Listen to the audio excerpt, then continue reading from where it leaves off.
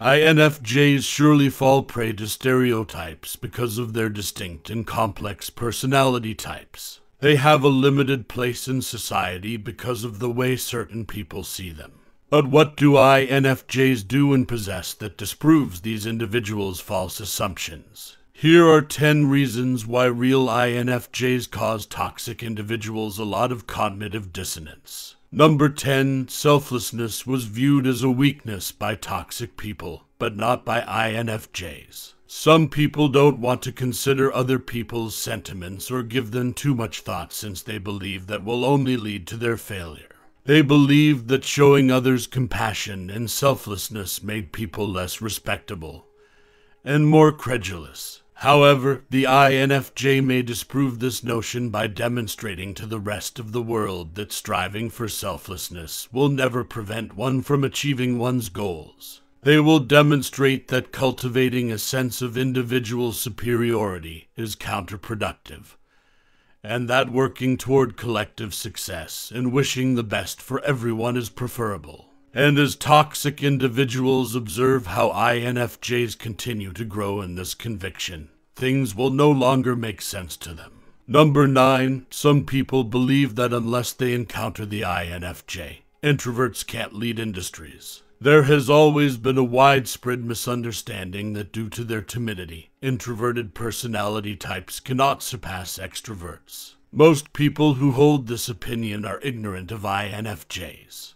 They have never observed how INFJs consistently outperform other outgoing people in intellectual conversations, in putting forth innovative ideas, and in completing large-scale tasks. It's because they put a lot of heart and thought into what they do, are aware of their role, and take their obligations very seriously. Therefore, even though their personality attributes are rarely required for a job, they can nevertheless move industries and establish standards. Does it aggravate you as an INFP that others at work treat introverts differently? Number 8. Until they witness INFJs making enormous leaps, toxic people assume they are cowards. INFJs are discreetly disruptive. They never settle for mediocre performance or the current quo. They will always be motivated to learn the next skill if they have already mastered one.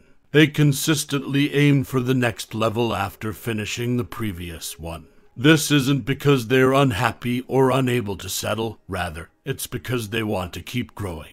They are continually moving up the ladder and pursuing innovation, but the top is still unreachable. The INFJ could be anything, who knows? However, since toxic individuals have long undervalued INFJs and believed they were cowards, this difference creates cognitive dissonance. They don't realize INFJs may be anything. These are the folks who ask, if not me, then who? If not, why not? If not now, then when? Contrary to what toxic people believe, they aren't hesitant to question or confront established wisdom. Number 7. INFJs are perceived to be timid by toxic people, which explains why they remain quiet until they hear them talk.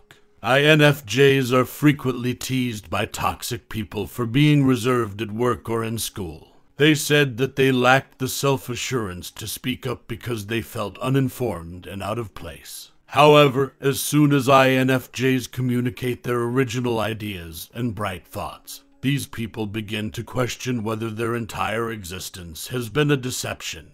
They are perplexed because what they see no longer matches what they previously believed about INFJs. INFJ's method of outlining their ideas situations that toxic people never anticipated occurring include expressing their unusual viewpoints and controlling the entire conversation. They begin to wonder what happened to the shy and low-key persona when they realize how articulate and self-assured INFJs truly are. Furthermore, INFJs won't give a damn what these people think of them, which is the finest part. Do you notice the surprised expression on people's cheeks when you finally speak up if you are an INFJ because they only speak when they have something essential to say, and only if they want to? Number 6. They believed INFJs to be naive, although they are actually smarter than people realize. INFJs may seem innocent, but despite how far they've gone, they always maintain their humility and groundedness, which is why they should never be disliked or underestimated. To make people comprehend what they were saying or feel comfortable around them, they would even pretend to be ignorant or dumb themselves down. Unfortunately, toxic individuals take advantage of this alter ego and consider them to be genuinely credulous. INFJs are the most intellectual and intelligent of all personality types, which surprises toxic people. Their tremendous accomplishments and brilliant initiatives surprise the public. They just make their arguments simpler because they don't want to come out as haughty, complex, or scary. Number 5, they were surprised to learn how socially adept INFJs are after supposing them to be purely introverts. What toxic people believe about INFJs frequently differs with what they observe, particularly at work and social gatherings. Why? INFJs are adept at acting extroverted when necessary because of this. INFJs easily become exhausted when exposed to prolonged social situations because of their introverted nature, yet they may still strike up engaging talks with experts, tycoons, businessmen, and anybody else who can relate. Even though they have a reserved exterior, they may stun an audience at a conference by speaking clearly and intelligently. They can stand in the back of the room 1 minute and then take the stage the next. INFJs seem equally capable of performing either, depending on the circumstance. How comfortable are you acting extroverted in specific circumstances as an INFJ? Number 4, when they tried to push them, they encountered their strict boundaries. While INFJs are gracefully disruptive, they also have the ability to be graciously dismissive. They are courteous yet don't tread lightly around other people. They are capable of showing others consideration, generosity, and kindness, yet they aren't hesitant to enforce penalties. INFJs are perceptive to other people's feelings, but it doesn't mean they are amenable to falsehoods and deceit. Although INFJs may not enjoy conflict, that doesn't imply they will avoid offending anyone. INFJs will correct toxic people for their unprofessional attitude instead of remaining mute and irritated when they respond sarcastically to their serious talk. INFJs are aware that pursuing harmony in their environment does not require them to compromise their demands or their limits. Their ability to communicate their boundaries with others helps them gain respect, which is why they occasionally manage to surprise toxic people. Number 3, until they saw how fervently they felt about some topics, they believed they were uninteresting. Toxic people mistakenly believe INFJs to be boring killjoys or people who are too serious to cope with. Nevertheless, they are actually very emotive and entertaining. It's just that their opinions and thoughts don't frequently mesh with those of others, which prevents them from speaking their minds. Due to this, they tend to project a cold, passive, and frequently uninteresting persona while among other people. Same poisonous individuals would presume right away that the INFJ's life is uninteresting, and that they are wretched beings without a purpose. They believed that they were pessimistic people incapable of having fun. However, things will cease to make sense to them once they witness how well INFJs get along with kind, non-judgmental people. Do these toxic individuals understand that they are the only kind of individuals who INFJs don't want to be friends with? Number 2, they were shocked to see how humble they were after thinking they were haughty. The worst part about toxic people is that they simply judge INFJs by their outward appearance rather than getting to know them on a deeper level.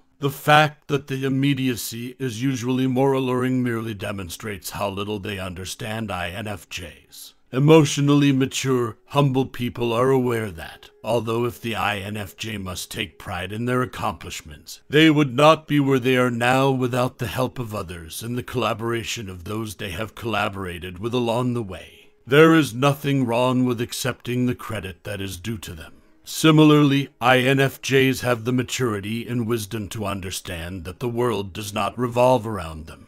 They have nothing to prove to anyone because they aren't given much respect in the first place. Despite this, toxic individuals would continue to display their haughtiness due to their inherent authority and diligence. Number 1, they don't fully appreciate how indifferent INFJs are about what other people think before labeling them as people pleasers. While toxic people manage society's perceptions of them, INFJs don't, whereas toxic people are focused with the results of their social interactions. They believe that INFJs think and act like them, which is where they were mistaken. Despite worrying about how they feel, INFJs don't care what other people think of them. They are aware that they can no longer influence how people perceive them. If they have negative opinions of them, that already says more about these people than it does about them. As a result, toxic individuals will be perplexed when speaking with INFJs and learning how little they care about the results of their socialization.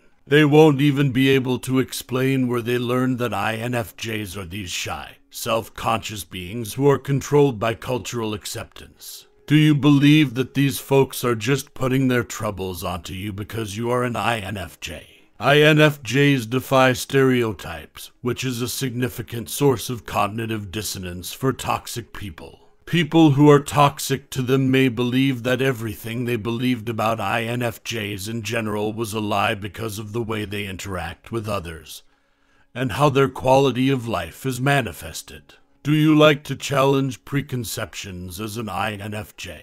Do you relish the bewildered expressions toxic people display when you show them to be mistaken?